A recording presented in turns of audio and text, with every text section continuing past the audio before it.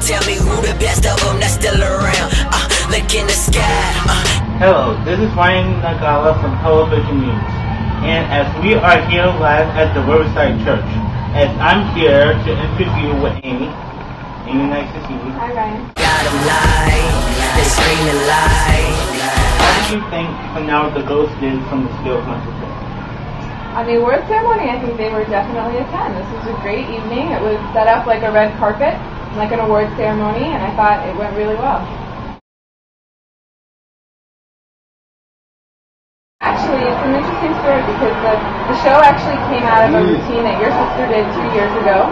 Your sister Florence, who skated to music from Pirates of the Caribbean. And when she skated to that music, we thought, wow, what a great idea to do themes from movies because it was so powerful and the music was so great. So we decided to choose movies and choose theme songs from all of those movies. And so we went through, Sharon and I spent hours and hours listening to music, and we came up with a kind of a diverse array of choices, and I think it turned out really great.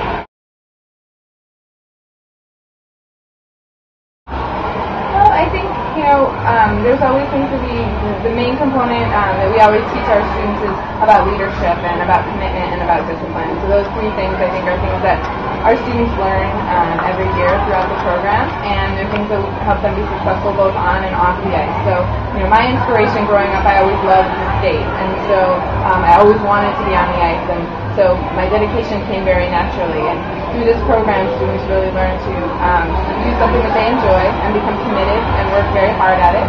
And through that, they learn discipline, they learn poise, and they learn leadership. And so basically the things that I want them to carry forward and do for years to come.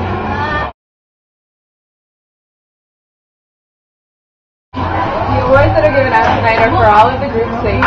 We always give a Most Improved Award, and we give a Best Attitude Award for each group. And then we have some larger awards for some of our students who are moving on to bigger and better things, whether they're moving on to college or to another school in another location. But really, we really want to focus on those things that are the core values of figure skating in Harlem, which are really improving, dedicating yourself to improve, to become a better skater, and also really listening and being a good member of society.